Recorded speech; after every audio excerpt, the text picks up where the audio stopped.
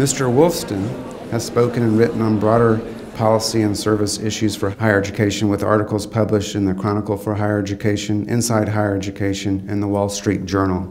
He holds a BA in Mathematics and Psychology from Western Michigan University and an MS in Computer and Communication Sciences from the University of Michigan. Please welcome Jim Wolfston.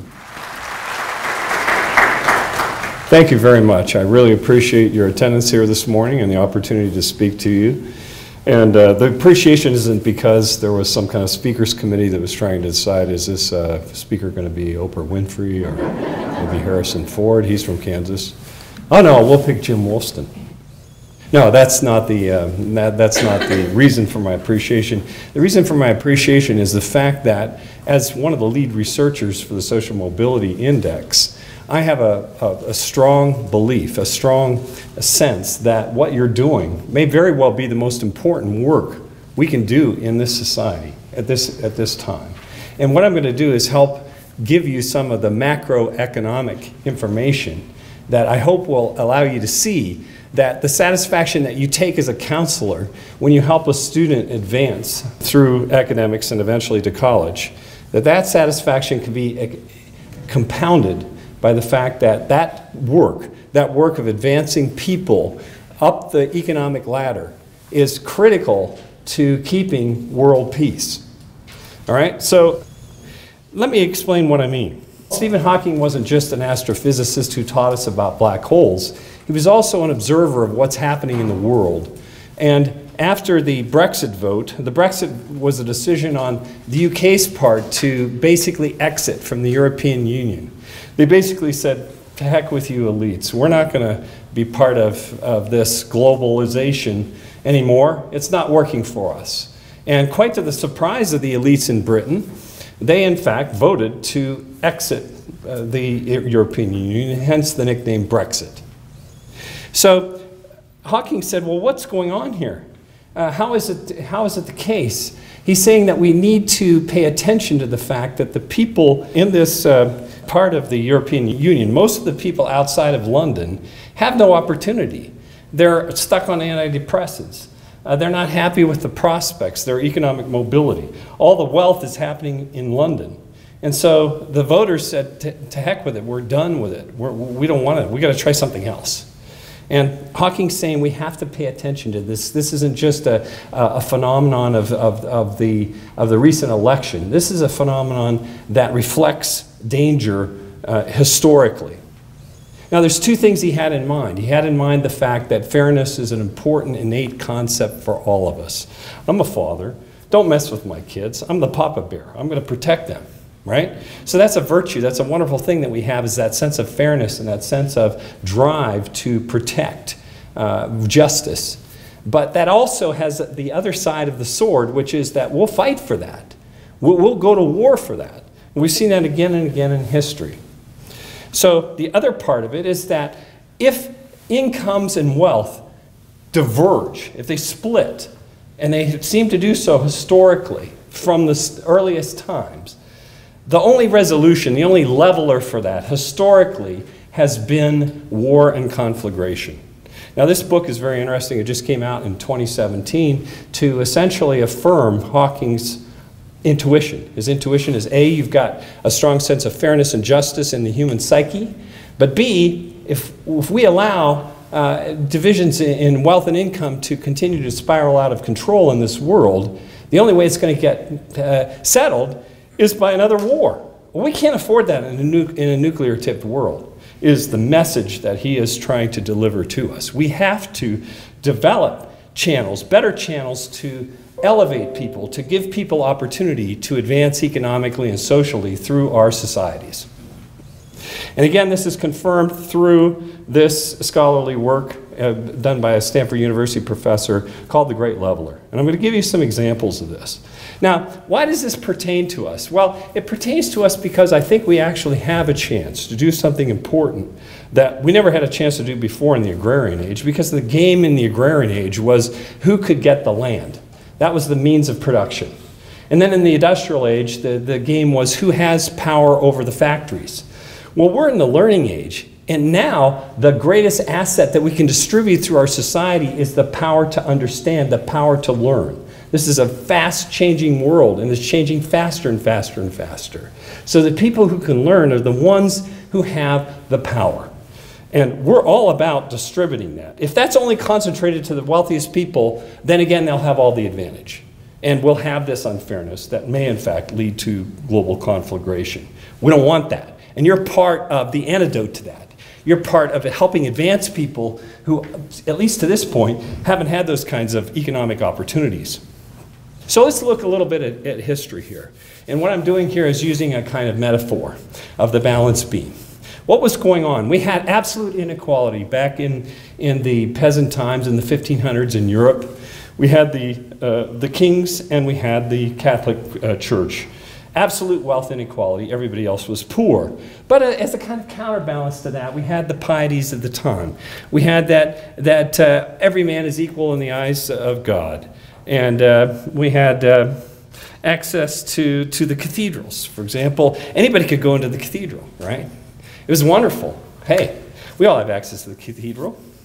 But then what happened is that the church blew it. They introduced this yet another advantage to the already very wealthy people called indulgences. They said, look, if you consort with your mistress and you violate fealty to your wife, no problem, just pay us a little extra money as an indulgence and we'll let you off the hook.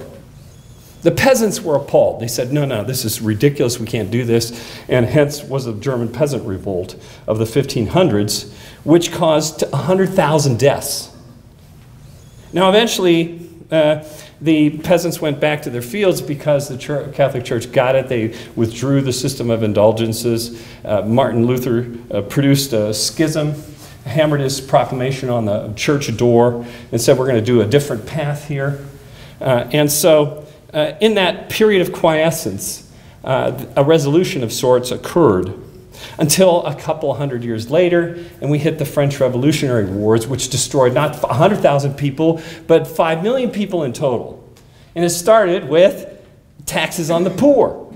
Now think about this country. This country was founded, no taxation without representation. It was a rebellion against the elites in Britain who were basically trying to extract value from this nation. We said no. Well, the same kind of thing happened in France to trigger the French Revolution and eventually the guillotining of tens of thousands of people and the subsequent wars that killed 5 million people. So inequality was reset. Injustice was reset through conflagration. Move the clock forward another 100 years. Now we hit what was called the Belle Epoque. Now, unfortunately, in the United States and in the world, as you see, we are approaching the levels of income and wealth inequality that were extant during the so-called Belle Epoque in Europe. There were a few very, very wealthy people, but then there were a bunch of very, very poor people. So the conditions were right. The conditions were set, as this University of Chicago article indicates, for the eruption of the First World War, which killed not 5 million people, but 20 million people, okay? It's getting worse, all right? And then finally, of course, that was resolved, but the United States and the other powers imposed reparations on Europe, which caused terrible economic strife and tremendous resentment in Germany for the wealthy Jewish families who seemed to be able to escape the scourge of these reparations. And hence rose Adolf Hitler. And this time, of course, it wasn't 20 million, it was 50 million people killed. And this is Hawking's point, that we're living in a nuclear-tipped world. We have to figure out how to solve the question of growing economic inequality, both in terms of wealth and income. Is there a way for us to do this? You folks are part of the solution. And if you can see that you're playing in this geopolitical space, where your role isn't just to help single individuals, but to create a kind of template, both as counselors and as a university, for how the universities of this country need to act, we have a chance, because we're in the learning age. Now, it wasn't just the case that there was a problem in the UK. That wasn't the only thing that Hawking was aware of. He was aware of the fact that this is pervasive in the developed nations. Particularly in the United States, we lead unfortunately, in a number of things. We lead in television watching per capita at 7.4 hours per man, woman, and child in the United States. But we also lead in what's called the Gini coefficient. And that's basically how income is spread and disparate throughout our population. And so it's a kind of measure of what percentage of the total income that's out there would have to be redistributed in order for everybody to be equal. It's not a suggestion of policy at all. It's just simply an indicator of the chasm that exists between the poorest earners and those who are at the top. And in the United States, just like the voters for Brexit, we voted for Donald Trump. Donald Trump is an unlikely populist, but nonetheless he hit a nerve, which is those counties in the United States of America where there isn't the sense of opportunity, there isn't the sense of the chance to get ahead. There's a sense that the swamp needs to be drained. These are the people that voted for Donald Trump. And one of his ideas is that he's going to set it right. He's going to set it right for the working people of America because we've basically been screwed. We've been screwed by the people out there. It is true that we have a problem with respect to the trade deficit. The United States last year, in 2017, disgorged over $500 billion to other countries. The net trade balance was $500 billion in favor of other nations. And Trump's aware of that. He knows that's a problem. But there's another problem that's deeper than that we're not hearing a lot about. And that's the exploding divergence, economic divergence that's happening in the United States of America. The United States is now the least economically mobile among all developed nations. As of 2014, there was a study done in Science magazine to affirm this. The levels of wealth and income inequality here in the United States are approaching the Bell epoch, the era right before World War I. It's in the United States, get this, Jeff Bezos, Bill Gates, and Warren Buffett, 3 people have more wealth than the bottom 180 million people in this country. Okay? The retiring US generation is now better educated than the replacement generation. Well, that's because it's too expensive to go to college. And that's a problem, of course, in a learning age, in a knowledge age. We need people, we need workers who can think, who can solve problems, who can create, who can innovate. Now, here's the underlying interesting problem. While we have this disgorgement of wealth from the United States of America, $500 billion to primarily China and Germany and other nations, look what's happening here inside our country just last year in 2017. Now, this is the profile of wealth distribution in the US. 75% of the wealth is owned by the top 10%. Okay, fine and dandy. But the gap between the top 10%, the owners of the 75% of the wealth of this nation, and the bottom 90% grew last year by $3.4 trillion. Okay? That's tantamount to a transfer of half of that, $1.7 trillion, which is 3 times the trade deficit. Okay? 3 times the trade deficit was transferred from the bottom 90% of the population, largely those of us in this room, to the top 10%. Quietly happening every year. Now, there's a sense that there's some unease. We can see CNN today with the pipe bombs and the growing divisions in the United States and so on. There's a sense that there's something going on, something strange.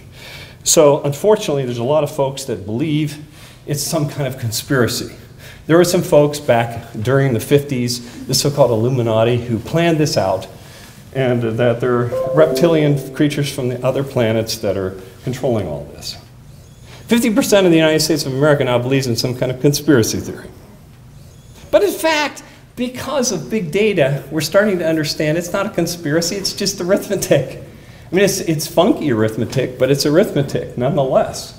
That augurs for divergence, that tends the system towards enriching the already rich and, relatively speaking, impoverishing the poor classes, unless something is done. So here's a correlation that Thomas Piketty and his colleagues at the University of California, Berkeley conjured about 4 or 5 years ago. R is greater than G. All right, what this means is the rate of return on capital. If you own a building and you're renting it out, the chances are, after you pay taxes and so on, if you're average, you'll get 5% per annum. Well, if the average returns on capital, which worldwide, across all asset classes, whether we're talking about stocks, whether we're talking about bonds, whether we're talking about real estate, if that's 5%, and the growth rate of income in a cohort, say in the United States, is less than that, automatically that's a diverging force. It means that the rich are getting richer, the poor are getting poorer. And that's if that, say, 3% in that income was actually spread evenly across the population, which isn't even the case. Typically, the growth in income, particularly after the last recession, went primarily to the top wage earners of this country. So this force exists. It's not a conspiracy, it's just arithmetic. And this historically is what's happened. This is from Piketty's book, where he's saying from the earliest period, there was always a diverging kind of relationship between the return on capital and the growth of world output, but except for this period during the Great Conflagration, during 1913 through 2012. That was a period of convergence, largely because of the destruction of the wealth that existed throughout Europe, and then, of course, the growth in the middle class in the United States of America. These were actually, in historical times, a kind of aberrance, a kind of unusual circumstance. There's another arithmetic fact, and that is that GNP growth itself exacerbates divergence when income and wealth are spread unequally. Okay? Now I'm going to show you how this works. Now imagine, this has got nothing to do with class warfare. People say, oh, it's political, it's just got to do with the haves, or the have-nots complaining about the haves. No. This is structural. It's really important that we all understand this.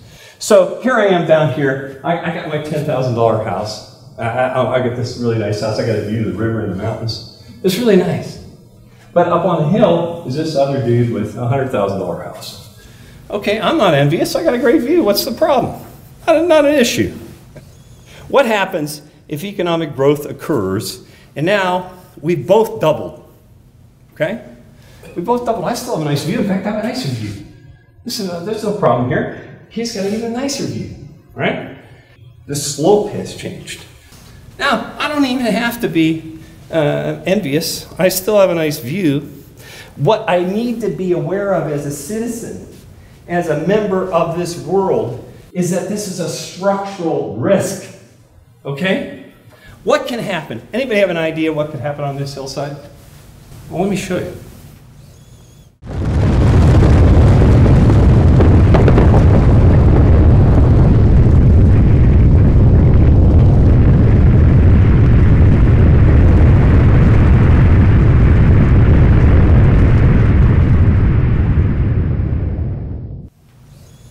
That's what Hawking is aware of throughout history, that growing inequality can create a steeper slope that triggers the avalanche that wipes out all the houses.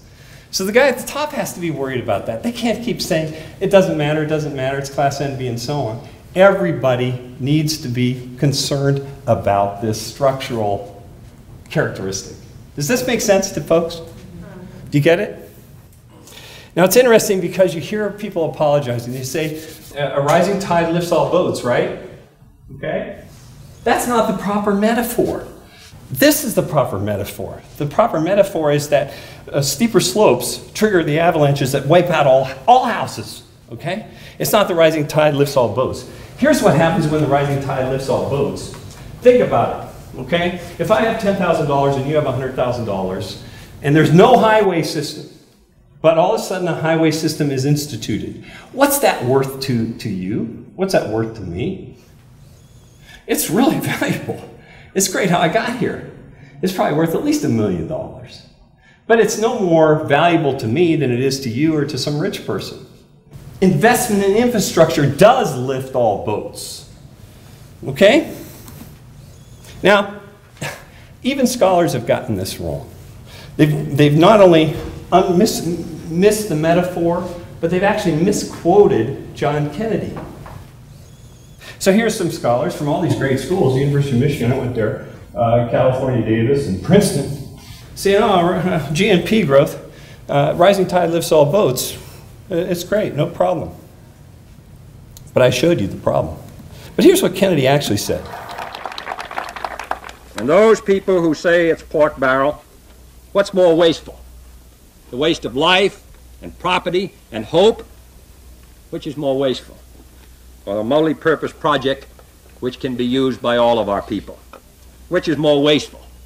To fail to tap the energies of that river, to let that water flood, to deny this chance for the development of recreation and power, or to use it, and to use it wisely? Which is more wasteful? To let the land wash away, to let it lie arid, or to use it, and use it wisely, and to make those investments which will make this a richer state and country in the years to come? These projects produce wealth. They bring industry. They bring jobs. And the wealth they bring brings wealth to other sections of the United States. This state had about 200,000 cars. 1929, it has 1 million cars now. They weren't building this state. They were building Detroit. As this state's income rises, so does the income of Michigan. And as the income of Michigan rises, so does the income of the United States. A rising tide lifts all the boats. And as Arkansas becomes more prosperous, so does the United States. Okay, now that was Kennedy's real quote. That was a quote, that was a true statement, accurate about investments in infrastructure. In that case, it was to initiate this dam in Arkansas. Everybody benefited from that. It was a recreational area for everyone, power for everyone. That's what he was talking about. He wasn't talking about just GNP growth or whenever your boat goes up, don't worry about it, everybody's cool. He's not saying that. He was talking about infrastructure. So think about that slope and think about the role of education in this scale. We've got the same kind of slope. And what's happened, unfortunately, in the past 50 years is we've seen education become a weight for income and wealth inequality. We can change that. You're part of changing that. Wichita State University is part of the leadership we need in this country to change this dynamic. Because what you're doing is the right thing. You're taking people who are previously underserved and elevating them, educating them through the system. You're not just calling for the already wealthy and anointing them to be the next quote-unquote leaders. No, you're doing something important. Important because now we have a tuition bomb. There's an ankle brace, $1.1 trillion around the next generation. The admissions game, that's how CollegeNet has become so interested and exercised about this, because we have patents, and we filed patents and have many years ago and became the earliest provider of web-based admissions applications. So we started to see what was going on in college admissions in the United States of America. We realized that standardized testing is biased to the rich. And the U.S. News and World Report is really a chase for glory. It came out of the 80s, the Gilded Era, where it was all about celebrating the entrepreneurs and celebrating the rich and so on. And that's fundamentally what U.S. News and World Report does every year. It celebrates the rich. One of the most important criteria for your U.S. News and World Report glory is how big your endowment is. Well, who cares? It depends on what you use it for. Scholastic aptitude test, we now know that the #1 correlator to that is family income. And we also have universities saying, okay, look, we're virtuous because the number of Pell Grant recipients we have went up 10%. Even though the percentage of Pell Grant recipients at the institution is still minuscule. But moreover, we have this other problem that's being understood now, is that Pell Grants increasingly are going to already wealthy people. We can see this from iPads. The data from which we developed the social mobility index is from iPads, and we can see in there that, gee, every year the percentage of students who are already well off are getting the Pell Grants. How does this make any sense? And the problem with this is that racial wealth inequality, when we favor the rich in higher education, when we favor the rich, that's tacitly, implicitly racist. That's not right. Here's the thing I'm really concerned about as a technologist and an employer. I'm concerned about economic homogeneity diluting the development of educational rigor. I'm serious about this because I see people coming out of school and they come to interview at our company. I like the people who have had a lot of experience and seen a lot of things and don't believe that they have the quote-unquote right answers. It's really important to have a pliable brain, to have the ability to look at Jim Wolfston and say, okay, you think you're smart, but wait a minute, you may be wrong. That's critical thinking. And the chances for that grow if the people that we're encountering on campus are from different experiences than we've had. We have a much greater chance than if everybody's cookie cutter from the same country club. We know about basic critical thinking. We see a lot of that in Washington, D.C., where people say, oh, you're wrong, and they have a good argument as to why the other person's wrong. But we don't see a whole bunch of advanced critical thinking, the ability to turn that question mark at your own ideas. And the chances for that are greater if there's more diversity economically on campus, more diversity in background. Think about it. The people who figured out that the earth is not flat, they were born that way. They were taught it was flat. You go outside, it's flat here, that's for sure. I've seen it. And if I'm born that way and I come out in Kansas and I see this, why should I think otherwise? Well, they had to disagree with their own idea that was set in the early part of their lives. Same plan with respect to the heliocentric solar system.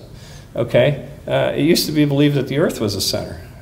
Somebody had to actually disagree with their own inherited idea. That's advanced critical thinking, the power to say, I could be wrong. Somebody else has taught me there's another way.